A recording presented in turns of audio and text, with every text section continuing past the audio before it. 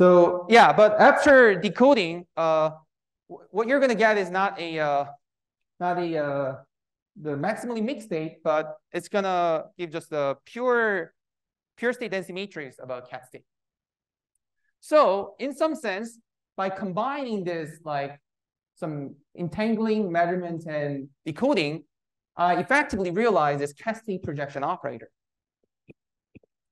which is infinite time imaginary time evolution. So the thing is, but the original question was whether this protocol is stable against some perturbations. And there are kind of 3 layers of question to attack this problem under this perturbation. The first one is whether each of the trajectory has some non-trivial entanglement structure. And the second question is whether we can decode all different trajectory into a kind of single consistent one, so that from the observable side, we can get some interesting measurement outcomes, some interesting kind of correlation without doing any post-selection. And finally, one can ask whether we can generalize this to a broader class of quantum orders. So to answer this question, I'd like to kind of mention that the state we got to measure the ZZ operator by introducing ancilla, they form something called a cluster state with pretty interesting kind of correlation structure that ZXZ is 1, as I mentioned, so that when you measure X, you're immediately specifying what ZZ is. And this kind of this is basically a symmetry protected topological order, and it is characterized by non-local order parameter given by the string of operators, like a 2Z at each end and product of X on the even side in the middle. So because this is 1, as soon as you're and this is true for any kind of stream, so as soon as you're specifying all the X, you're kind of specifying the long range ZZ correlation between the remaining sites. But because you do this without perturbing anything about the original kind of red qubits, you're going to get a superpositions of 2 opposite kind of magnetization. So in order to understand the effect of kind of corrupted measurement, there are multiple different ways. You can think about directly applying quantum channel, flipping the measurement outcome kind of stochastically. But one kind of interesting direction is like imagining you're applying some rotation with angle theta before measurement. So this rotation will effectively kind of corrupt your measurement outcome, because like originally it was aligned on x-axis, but if it's slightly rotated, even if it's like x equals 1, there's some chance that you're going to measure x equals -1, right? And what I can show is that this procedure, rotating by theta and measuring all the outcomes with all the like ancilla qubits with outcome S2, S4, S6, is actually given by imaginary time evolution by like this Ising Hamiltonian with some now finite time.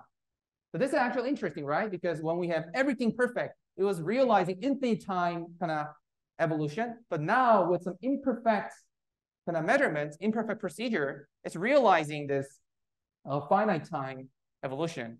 And what's happening is that your wave function, originally consisting of superpositions of all possible configuration in Z basis, is each of the component is going to be weighted by this Boltzmann factor. And the correlation structure of this wave function basically resembles one-dimensional Ising model. And we all know that one-dimensional Ising model has no long-range order at any finite temperature, meaning that there's no long-range order at any finite angle. But we know that in one higher dimension, there is a long-range correlation for Ising order. So indeed, I goes to a higher dimension, arrange qubits in the vertices of the square lattice, assign qubits on the edges, and entangle them. Okay, again, I cannot see it well, but I'm entangling them in such a way that you develop kind of ZX equals 1 correlation. And you measure all the X qubits, all the Y qubits in X spaces, and then you're going to be able to get the cat state. But now you can imagine like this measurement outcome to be corrupted, and it can be mapped into kind of imaginary time evolution by kind of 2-dimensional Ising model Hamiltonian. And we know that there's a kind of finite temperature transition behavior. So I can say that, I can show that there's a kind of finite rotation angle where you can still get some cascade out of it. Steve? Presuming the error in state every. I'm doing that, but actually it doesn't have to be. I can imagine the theta is just like a random variable with some finite range, finite variance, and everything just goes through in the same way. Just because I know that the 2D random field Ising model doesn't have a state. So the random. This is random bond Ising model, actually. Right. As you can see, these are on the bond, right? Yeah. Yeah. And or yeah.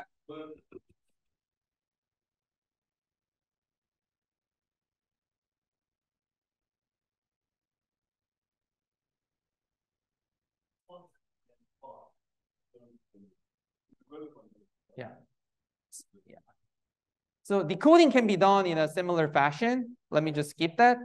But the problem here is that there's some frustration. So you have to do some kind of Bayesian inference, solve some Bayesian inference problem to figure out what red qubits are. And experimentally, you can do something to really get the cascade entanglement out of this, say, when there's a decoherence.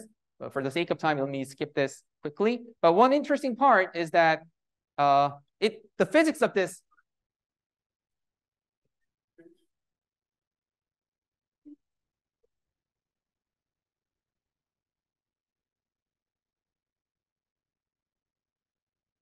Yeah.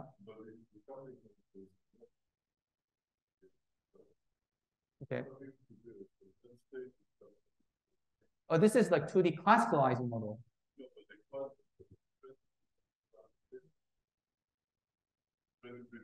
Yeah, try it. Yeah.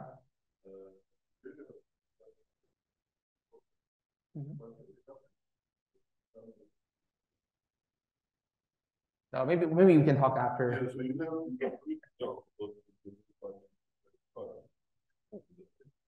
Yeah, this is like a special fine-tune point, and yeah.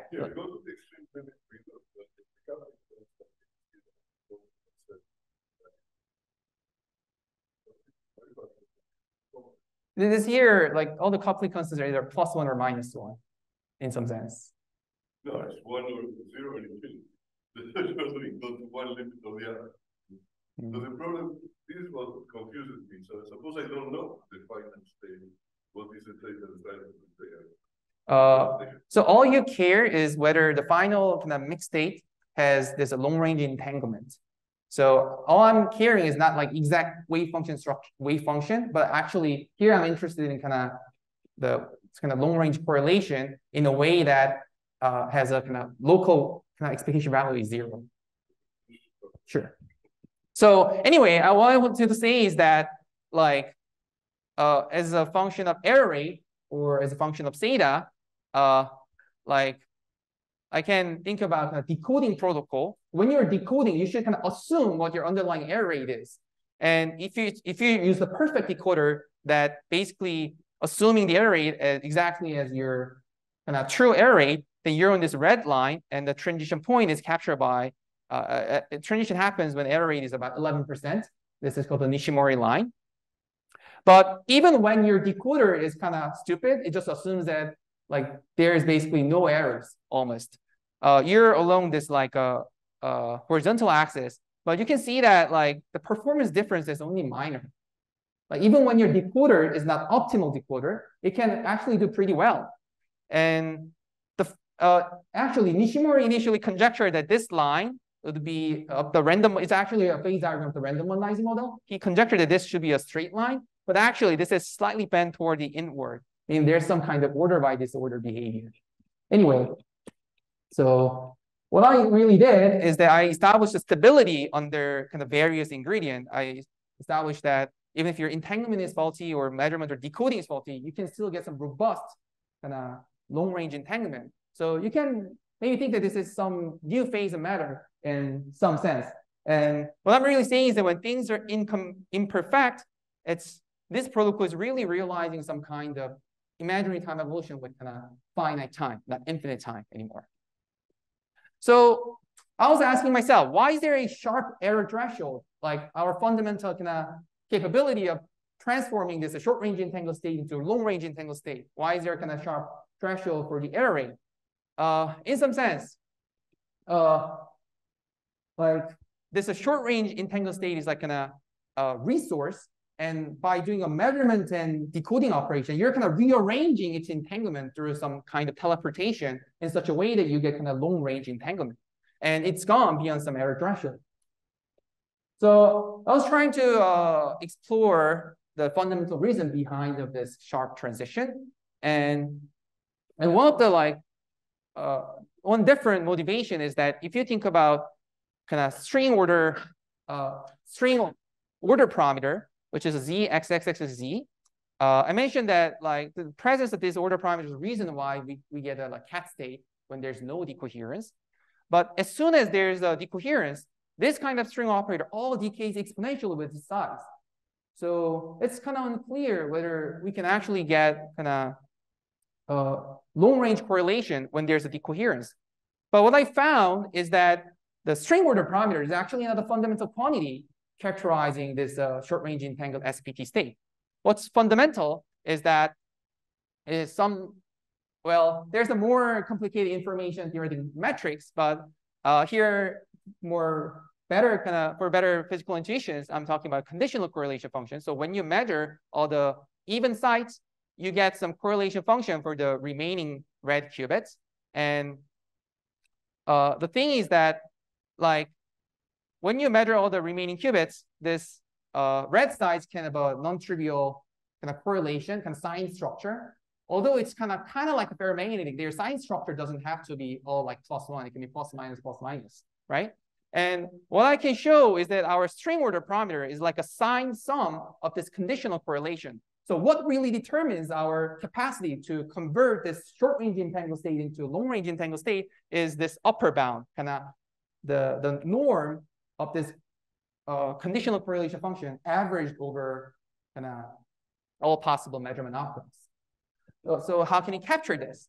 Well, I went by a slogan that the density matrix knows the answer. So like the procedure I talked about, entanglement, measurement, decoding, can be just written this way. You apply some noise, you perform some measurement, perform some unitary condition on your measurement outcome, and you sum over all like measurement outcomes. And what I basically showed is that this thing, complicated object, turns into the pure state density matrix for cat state when there's no decoherence. And even when there's a decoherence, this can still have properties of cat state. So, like I wanted to look at density matrix directly. How I should do it? Well, simply density matrix is a 2 to the n by 2 to the n matrix, but I vectorize that into a 4 to the n by 1 vector, like a pure state living in the double Hilbert space. And now in this language, the coherence acts like some kind of coupling between these two copies of state in the double Hilbert space. So now problem reduces into the study of pure state, which we're all familiar of. And what I can now do is imagine there's a two SPT orders and there's some kind of coupling between two layers. And I can inspect what the kind of order parameters are, what kind of phase we get in this kind of like coupled Hamiltonian defined in the double Hilbert space. And basically, I can define different types of kind of correlation function. I can show that there's some type that measures kind of decoupledness of these two layers, and that undergoes a phase transition. I can measure some quantity that captures non-trivialness of this entire wave function in the double Hilbert space that undergoes another phase transition. So there's a hierarchy of phase transition. And what's really interesting is that this first phase corresponds to whether we can extract any non-trivial information about this kind of topological wave function in an efficient manner. And the second regime kind of tells you whether we can just extract anything at all. It can be potentially very inefficient. Like you can imagine a case where a dictionary falls into a black hole evaporates into Hawking radiations, and your goal is reconstructing dictionary out of all this Hawking radiation. We know that this is in principle possible, but this is exponentially difficult, meaning that practically it's almost impossible. And the second regime is kind of like that. And when the coherence is too strong, you're left with nothing. So this first phase transition kind of really gives the upper bound for whether we can decode any interesting information at all. And this exactly aligns with the threshold I got in the work with Matthew for the previous protocol. And there is also more interesting information theoretic understanding of this. So you can imagine a bit string and you can try to arrange them in a square array, like 0, 1, 0, 0, 0, 1. And you can assign the bond plus minus sign determined by these vertices. When they're different, this is -1. When they're same, it's a 1. And the receiver side, you receive only bond information, and the receiver's goal is trying to figure out what the vertex bit string is. And if receiver side just runs a Monte Carlo simulation of Ising model using bond variable, as if there's an interaction, they can recover bit string up to overall spin flip. And that's a classical version, which appeared almost like 50 years ago. And now there's a quantum version.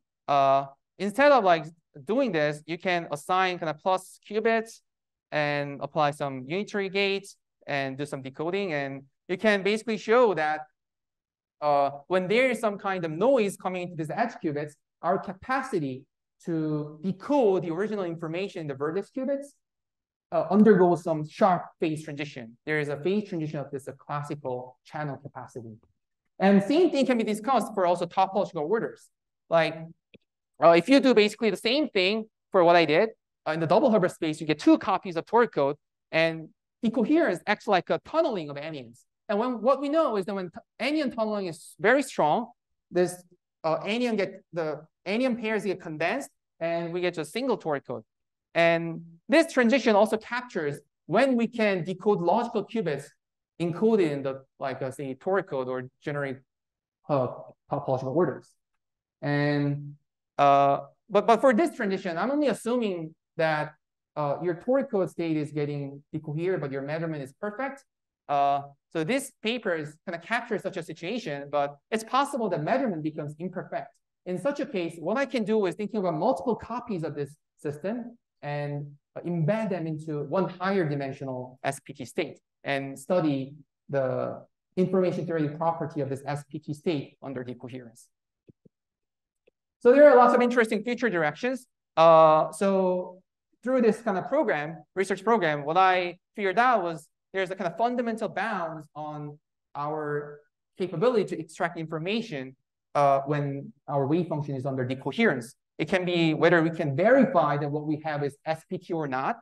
It can be whether we can decode some classical information or quantum information from the wave function or something more. Yeah, thank you. Most important thing.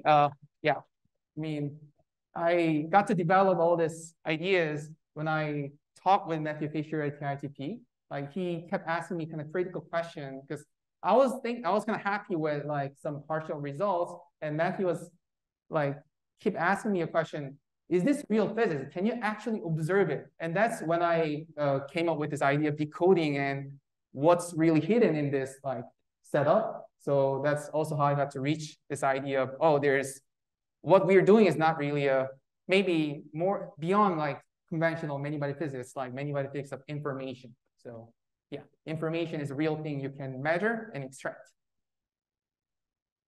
Yep.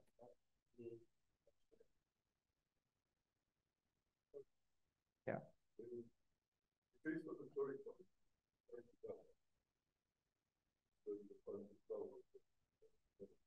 Mm-hmm.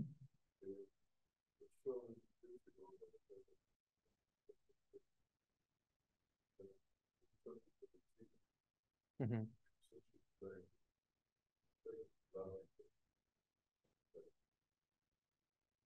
The permutation. Right.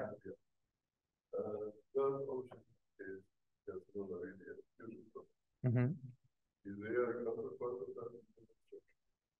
So actually, I'm kind of writing up the no-go for kind of possible structure in this double Hilbert space. The thing is that not anything is possible in this double Hilbert space because what you get is you're deforming density matrix into double Hilbert space. And there is like positivity, hermiticity, there are several constraints. And that's kind of constraining what possible physical double state wave function is. And I think Genon is probably impossible. Yeah, impossible. Yeah, it's less interesting than what you think, but it's still interesting enough for me. Stephen? Beautiful. I then follow everything. Very positive. But I had a question about the back disorder. So in disordered systems, sometimes what's important is rare events, even if you have weak disorders. So here, you somehow got a bound on theta. All the thetas are small. Right. What happens if you have rare bridges in which theta is big? So this kind of order is defined in a kind of average sense. Right. You're kind of averaging over all possible measurement outcomes, all possible kind of error cases. So I think few rare events would not affect much. And if few rare events affect the entire physics, then that means that like information is not stored in a robust way anyway. So then things will be fragile. Things will just. I mean, there are like some of the edge states turn out to be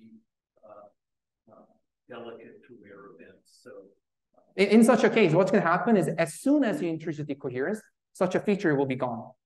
Yeah. So actually, unfortunately, preparation of the topological order, including non-Mendelian topological order, is very fragile.